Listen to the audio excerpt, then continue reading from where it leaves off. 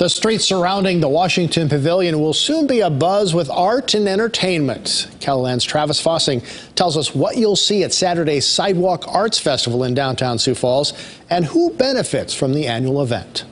The Sidewalk Arts Festival annually showcases art and artisans from across the region. Sidewalk Arts Festival is an incredible opportunity for vendors, artists, and the community alike to come celebrate the arts. This year's festival will feature more than 230 vendors, activities for kids, and live entertainment, including dance and theater. Every 30 to 45 minutes, it's going to be changing, always something fresh to keep it upbeat and exciting for all of our guests. We've been working on the show piece by piece by piece, but to see this little 30-minute piece come together beforehand is going to be really satisfying. Alex Matthews is a performer at the Premier Playhouse in Sioux Falls. The community theater is performing a portion of its upcoming show, Young Frankenstein. So we're going to be doing a few ensemble pieces as well as some of the lead pieces by Dr. Frankenstein, and it'll almost be like the show summarized into 30 minutes. The Sidewalk Arts Festival also serves as an important fundraiser for the Washington Pavilion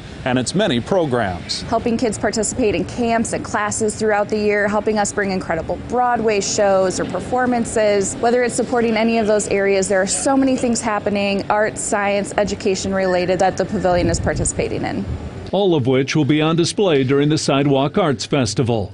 In Sioux Falls, Travis Fossing, KELOLAND News.